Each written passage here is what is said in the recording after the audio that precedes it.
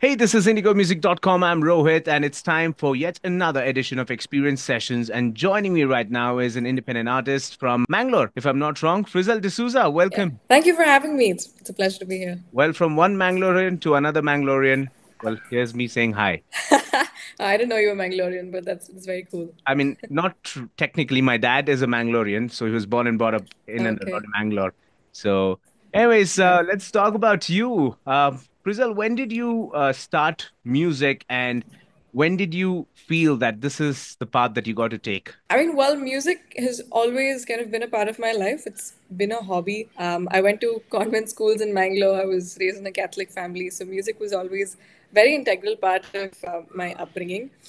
But it was a hobby for the longest time. I moved to Bangalore in 2017 to study architecture, and I would use music as like a way to take a break from the routine.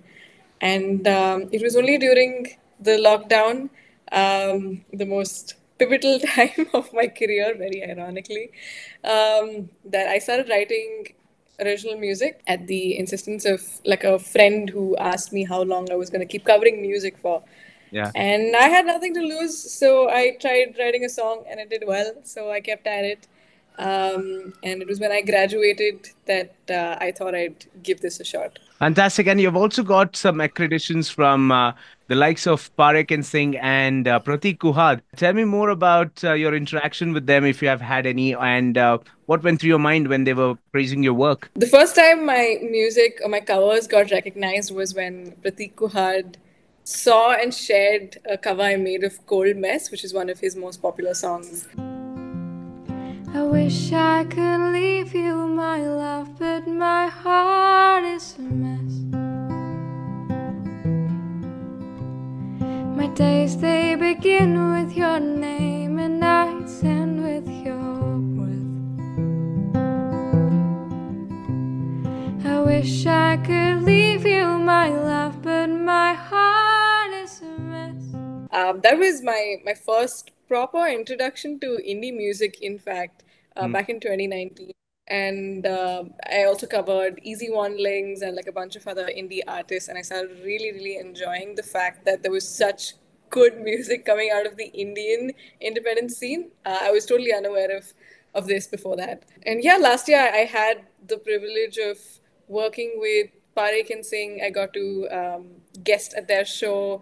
I also guested at When Chai Met Toast and like a lot of independent artists. So and they're all so friendly, which is what I love. It's a very supportive scene, and yeah, I'm very grateful about that. Fantastic. Now let's talk about your album. It's called In My Asymmetry. Tell me more about the album and tell me briefly about the songs that this album consists. In My Asymmetry is my second EP. It just came out on July 17th. Alone in this apartment, paintbrushes scattered all around. It was, in fact, the label Kappa Originals that had reached out to me last year. Ranjini, who is their creative director, she came to me with this idea of writing about love that's non romantic. Mm. And she said, I actually want my listeners, as in Kappa's listeners, to feel good and feel seen when they listen to these songs. And that was kind of the brief that I received. And it was very interesting because how do you articulate love that's not romantic? Because it's not spoken of very often, be it platonic love or, be it the love that you have for your mother.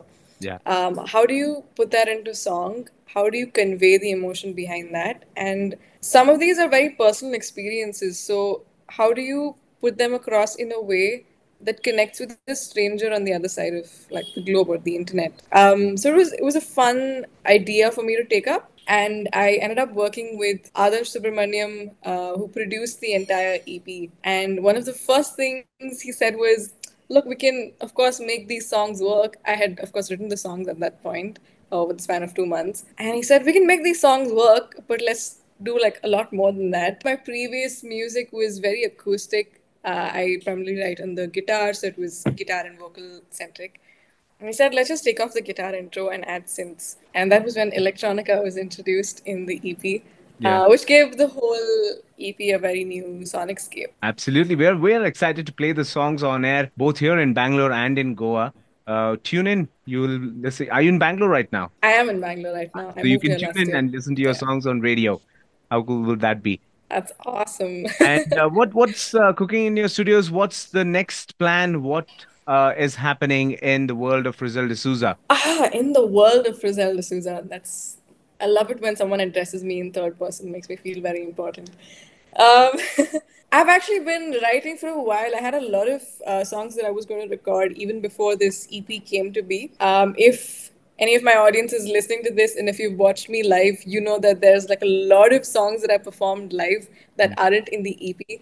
So I'm getting right onto that, and I'm really excited about those because I love seeing audience reactions to these songs. So that's happening, and we're hopefully taking the EP on tour and going to a bunch of my favorite cities to perform these songs in. So that's happening. Fantastic. Looking forward to that, and looking forward to having you in our studios soon when you release your next album, or just drop by anytime you want, and we'll I have would a love to. chat once again. Thank you so much, Frizzell, for taking some time out and having this wonderful conversation. All the best with your future endeavors and your future releases. We'll catch up soon. Thank you so much for having me on, Rohit. Pleasure talking to you. All right. Bye bye.